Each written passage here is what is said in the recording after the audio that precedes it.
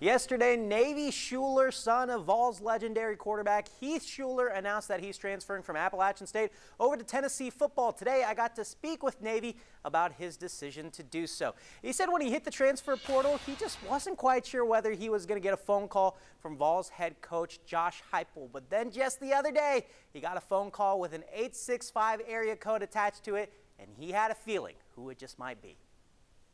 To me, it was pretty simple. I mean, it was a dream come true to come play for Tennessee ever since I was a kid. As soon as Coach Heupel called me, when I hit the portal, I knew I wanted to go to Tennessee. So that's how my decision came about. What kind of conversations have you had with your dad about, joining the Vols?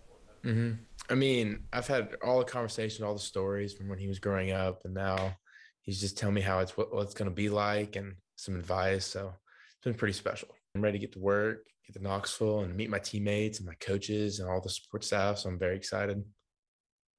Shuler spent 2 years with the Mountaineers. He didn't play while he was there. He's going to have 4 years of eligibility left when he joins the Vols over in January. All right.